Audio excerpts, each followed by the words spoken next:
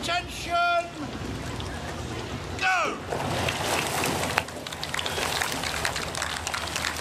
So the two scullers fight their way down the side of Temple Island. The regatta course, well, at the end of the 19th century, used to be on the other side, but the stewards dug out the channel to make it absolutely straight. Yeah, it's good to see Mirka Knapkova there, just looking to her left and to her right, but I think to the left it's worth just checking her distance off the island, because this bit's always the most difficult to steer. It's also the most nerve-wracking.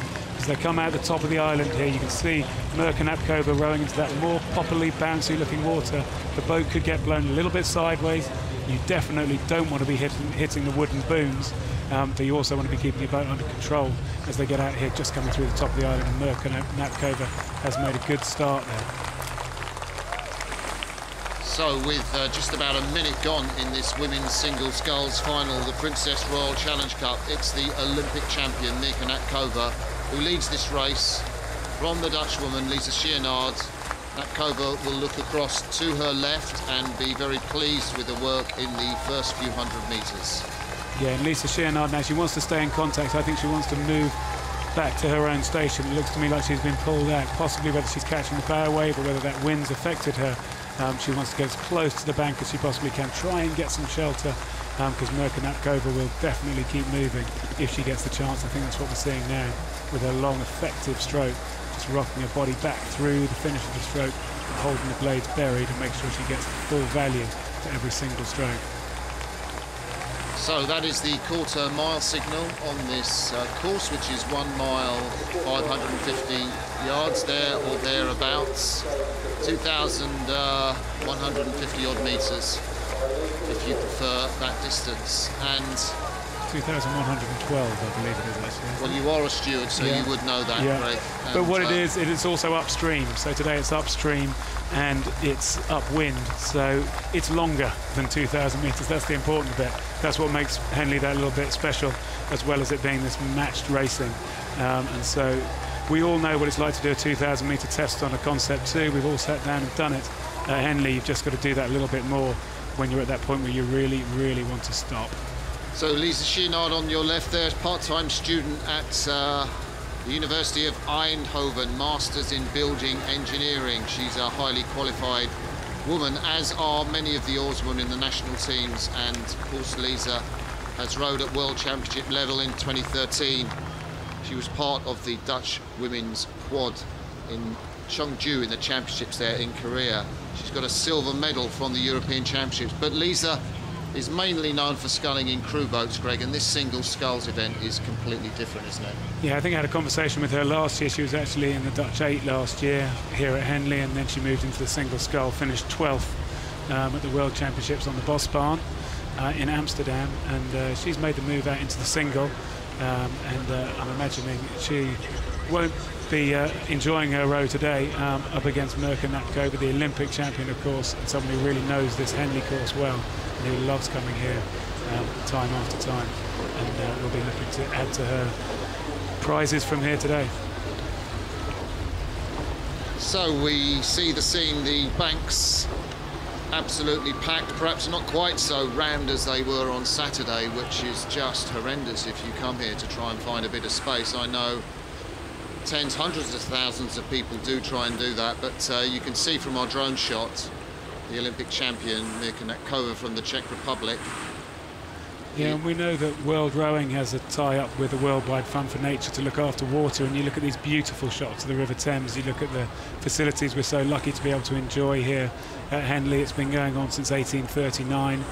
The course really hasn't changed very much.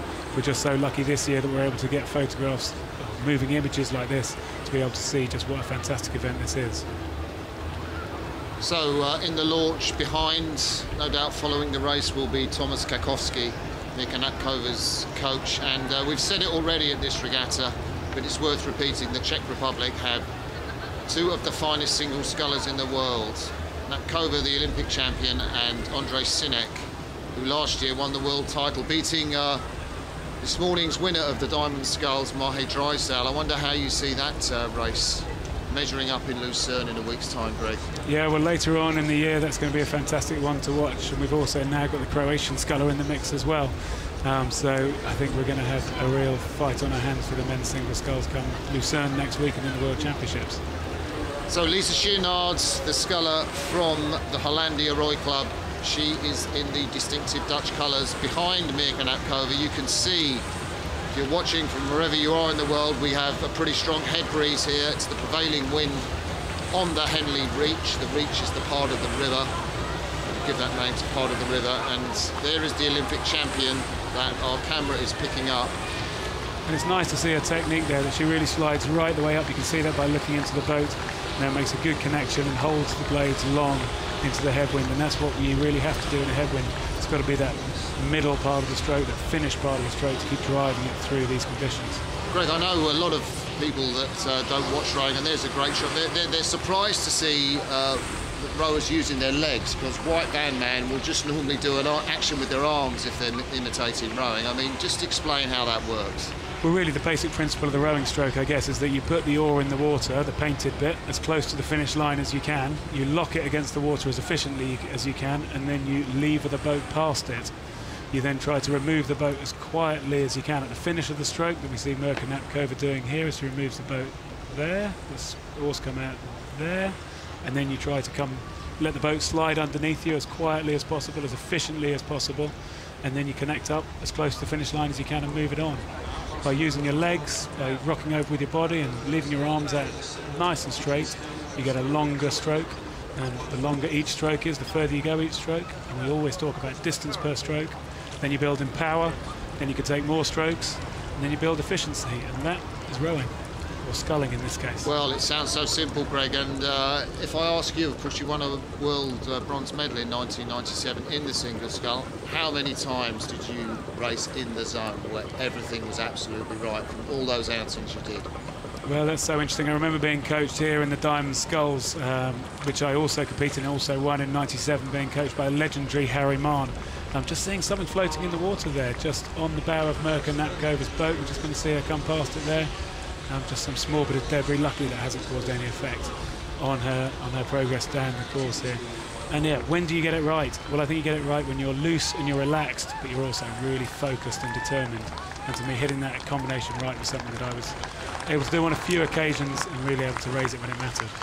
So we are just 500 metres away from the finish line in the final of the Princess Royal Challenge Cup, the open event at Henley Regatta for women's sculls. We're watching Mirka Knapkova, the Olympic champion from the Czech Republic, progress in a very focused manner.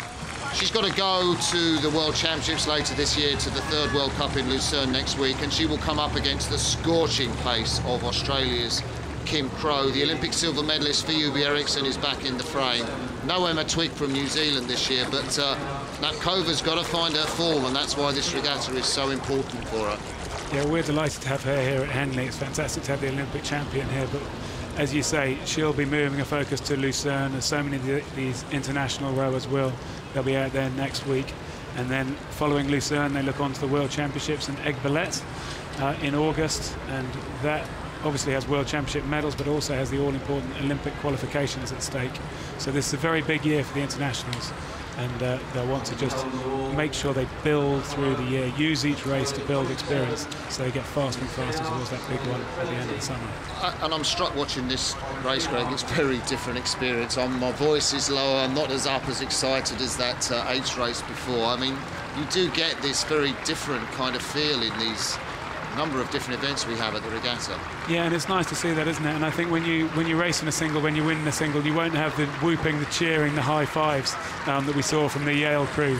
It's a deep satisfaction, though, for the single scullers. And there's also a deep respect that I'm sure Mirka Knapkova here will feel very proud, but I'm sure she'll also know she's come up against a good competitor. Lisa Scheenaard here has given it what she can to give us this final today.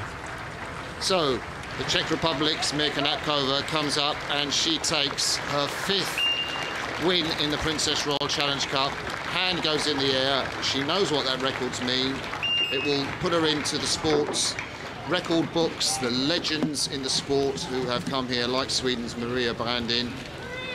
And Mahe Drysdale racked up his 5th win earlier on. The Olympic champion Mirka Knapkova from the Czech Republic has done just the same.